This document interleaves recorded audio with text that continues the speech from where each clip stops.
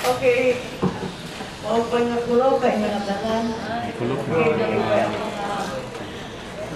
hindi atong araw ng Samar. So thank you very much. I haven't been to Catbalogan for a long time. So I'm very grateful that Governor Sharia invited me. Of course, she's now my classmate also in the League of Governors, in the Governors League. And I'm very, very pleased that I finally made it here. Usually hanggang Tacloban lang. And the last time I came actually was to Balaniga, together with the President. So, nice to see you all. Thank you very much for having me. This mic is so weird. Good afternoon.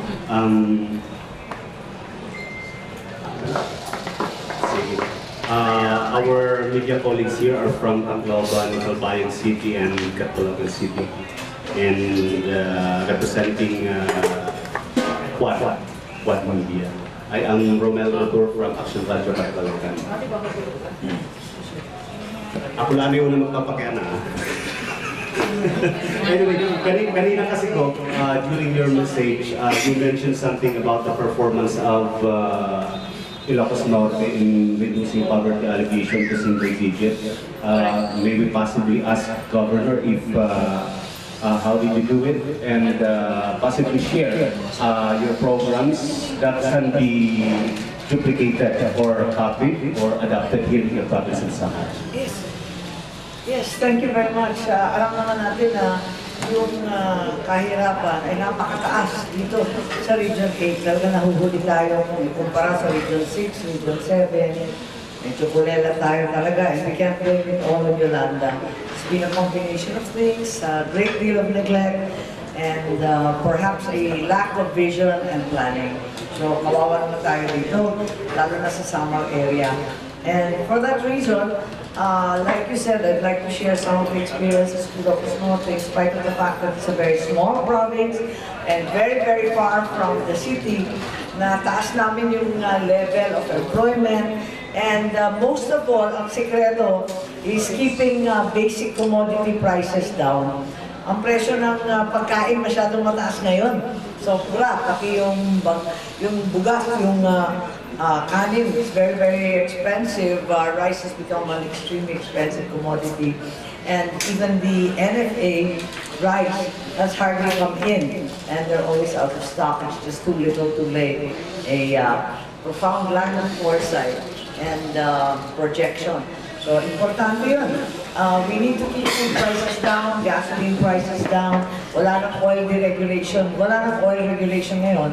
So, that's a bit of a problem. Yung time ng tatay ko, may oil stabilization fund, may PNOC, may stockpiling, may kung ano-anong ginagawa para hindi naman tama sa liig lahat ng ating mga toda, ng ating mga habal-habal, lahat ng PUVs, at least may laban tayo kung tumaas ang gasolina.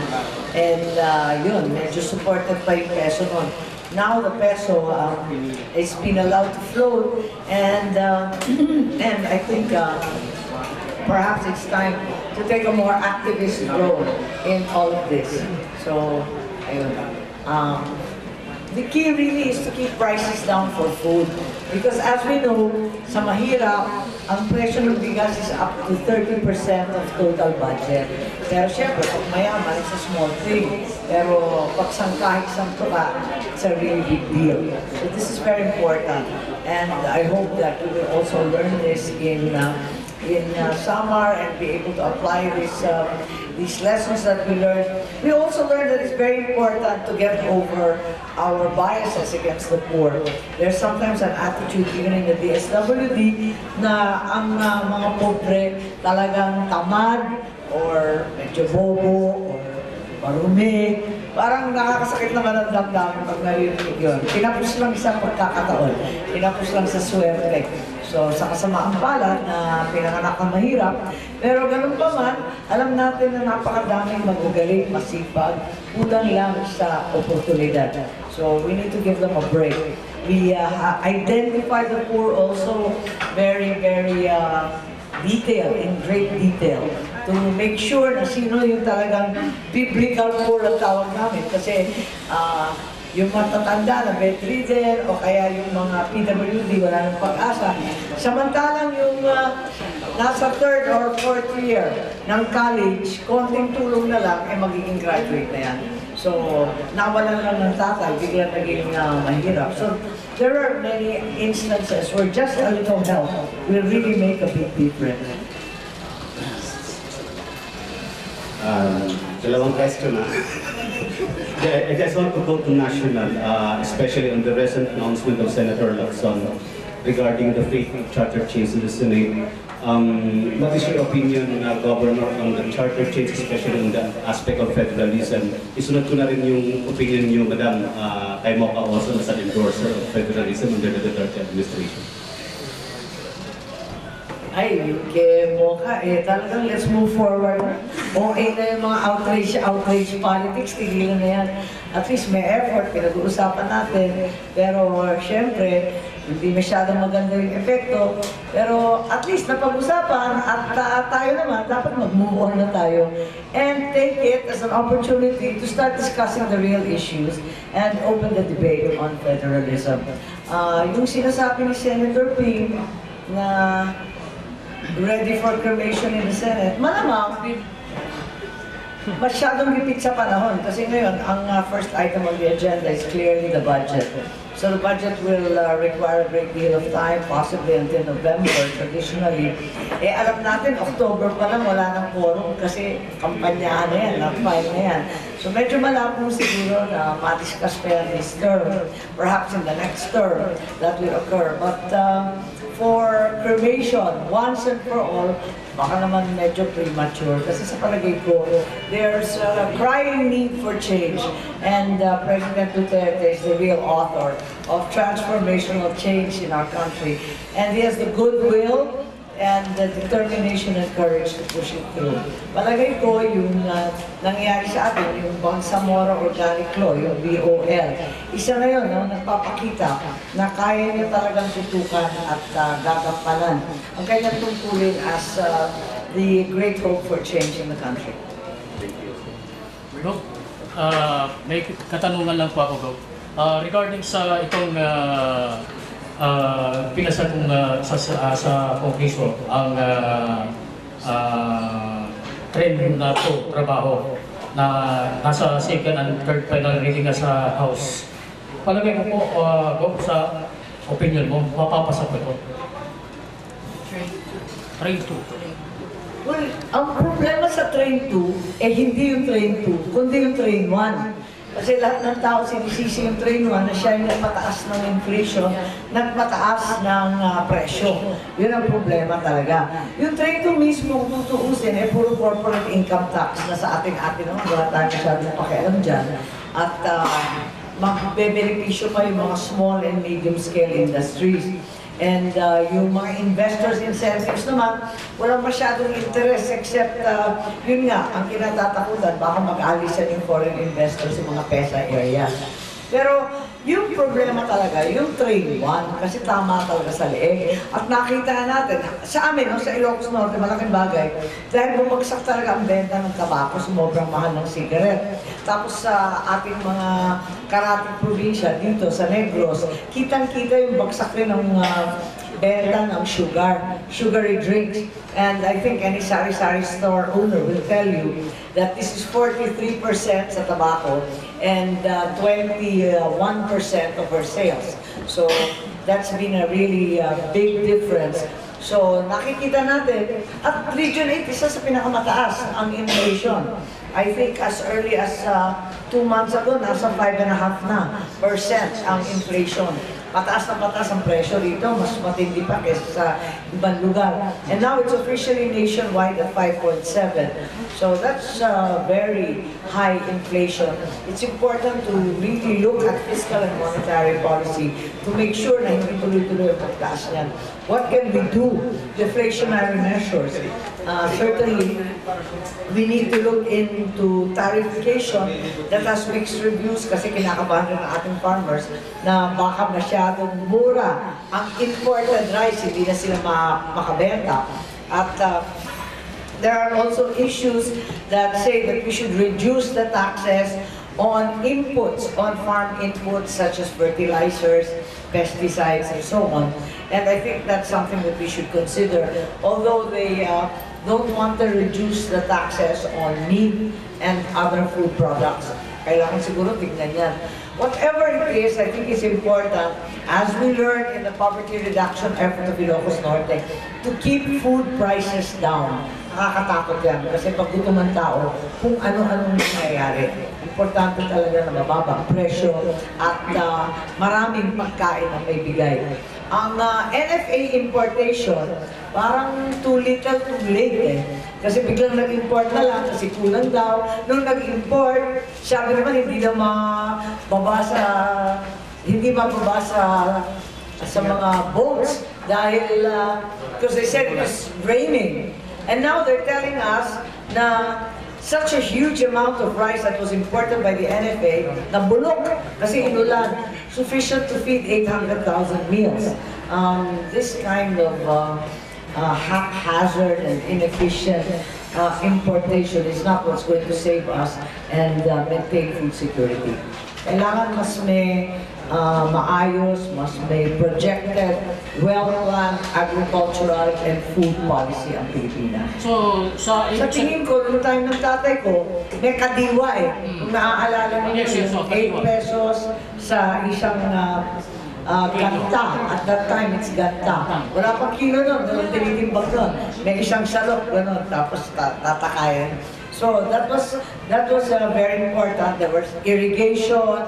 The research and development was being done by the International Rice Institute in Los Baños, and there were so many efforts to create farmers associations, samahan nayon, and co-ops. Ngayon, parang bigla-bigla na lang tayong pumilos, masyado na late, kukunti naman ang kayanin na iangkat. So it's really not very effective. I think Secretary Pino is doing his best, but the entire bureaucracy for agriculture is so geared towards rice and corn that many other foods have fallen by the wayside, and in the meantime, rice and corn is being treated as almost obsolete. Ibig sabihin na itong tulo, trabaho, maapektuhan talaga yung mga Pilipino, lalong-lalo na yung mga mahihirap. Hindi yan ang sinasabi ko. Baliktad ang sinasabi ko. Actually, I'm saying that Train 2 will probably not impact that heavily on most Filipinos. As a matter of fact, it's revenue neutral. So, it's not going to affect us that much. In fact, yung Train 1, ang sabi nga, 0.02% or something really marginal ang impact sa presyo. Kaya nga hindi natin maintindihan kung bakit nagtaasan yung presyo ng ganito.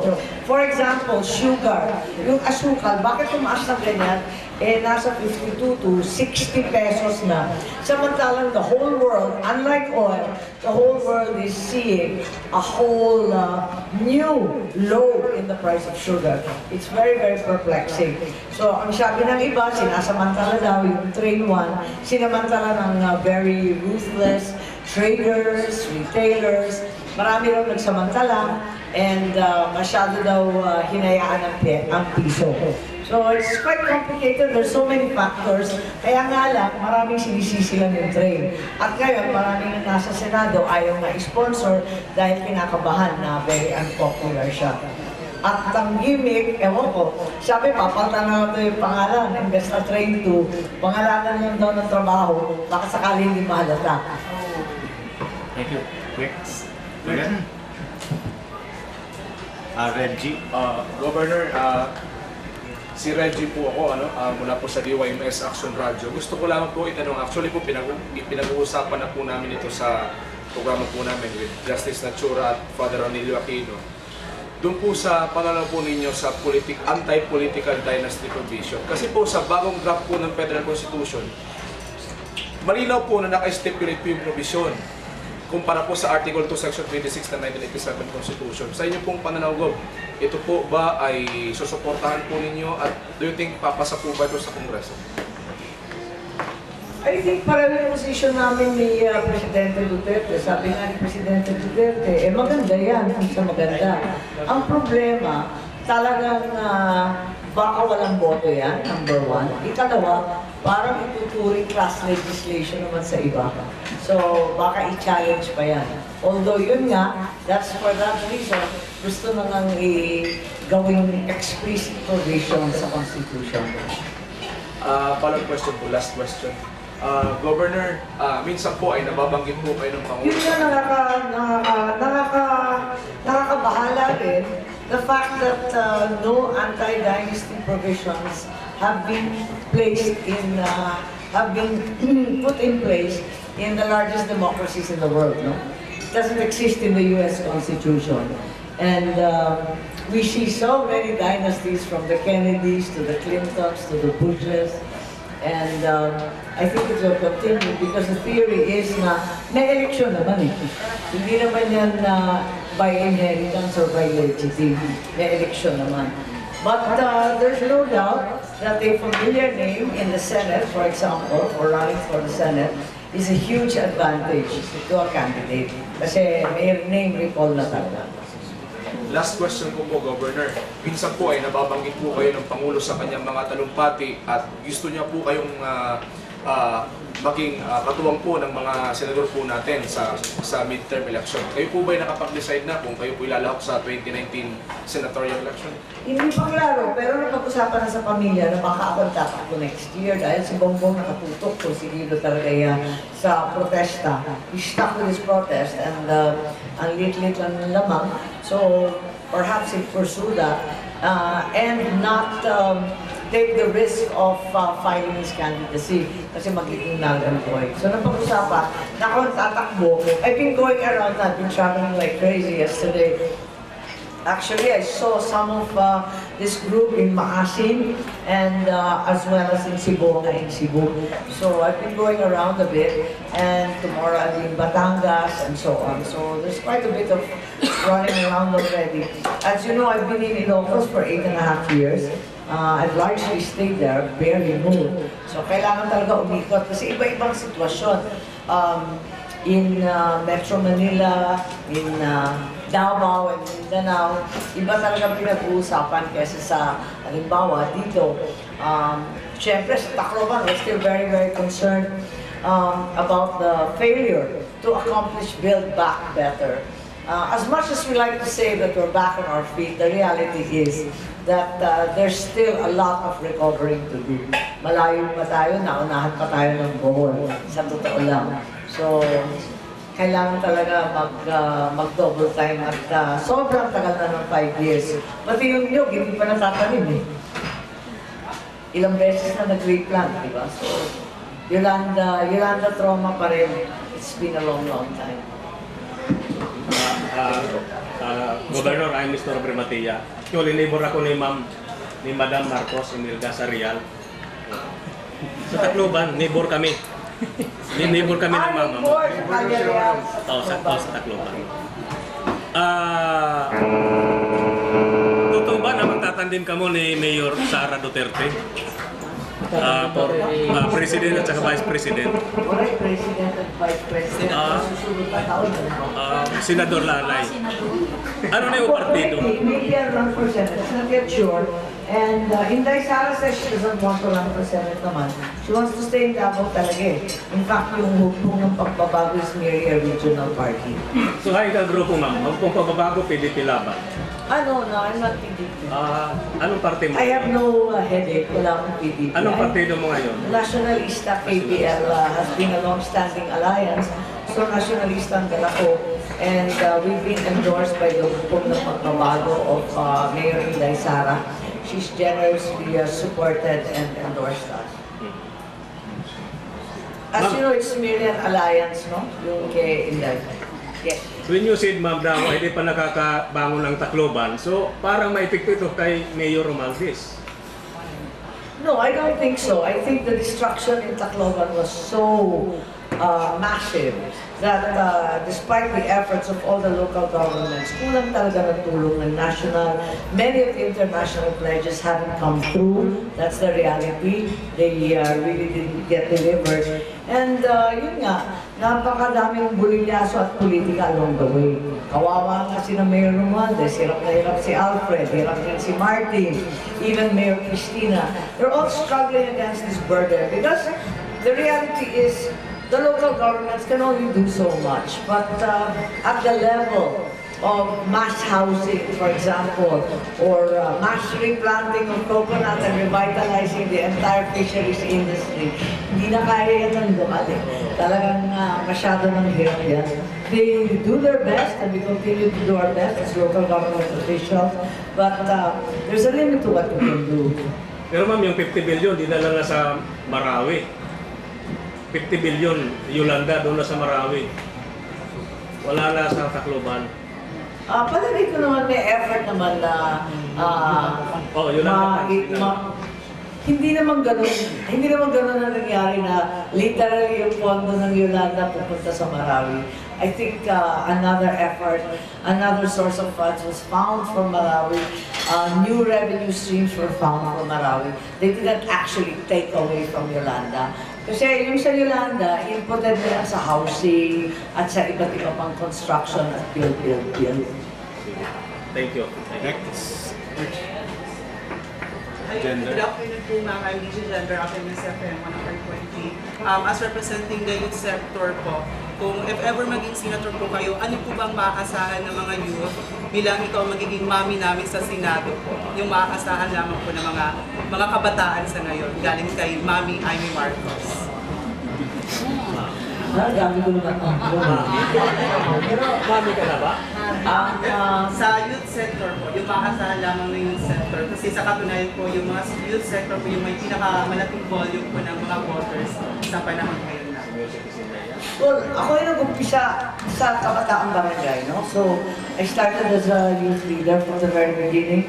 And Ilocos Norte continues that tradition.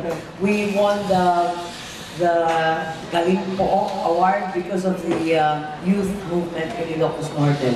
And I fought very hard for SK to continue. Dahil ang karamihan ng mga politiko, including President Duterte, for your information, wanted to abolish the SK. Sapagkat yung SK walang ginawa, kundi Miss SK Beauty Pageant at walang katapusang liga ng basketball. Sobrang sinayang, inustay, tinapon ang 10% Barangay Development Fund. So, medyo lahat napikon doon. Ang gusto ng nakararami, talagang tanggalin na yung SK.